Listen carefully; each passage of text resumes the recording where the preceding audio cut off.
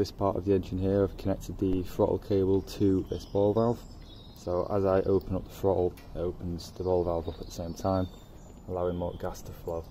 I've not had any luck with it yet, but what I'm going to do now is run higher pressure for the system and then adjust it with a low amount of hydrogen for the idle, and that way more gas will travel through this ball valve, allowing it to hopefully increase RPM, but at the moment it's just stalling. So I'm going to keep the hydrogen flow in, so I'm not going to turn off this to separate it from the hydrogen generation system. This way it might actually keep the engine running a little bit longer, and also I don't have to mess around there and waste hydrogen while I'm actually running the engine. Let it go to about 12 psi and then I'll fire up the engine and hopefully we can get the throttle working this time.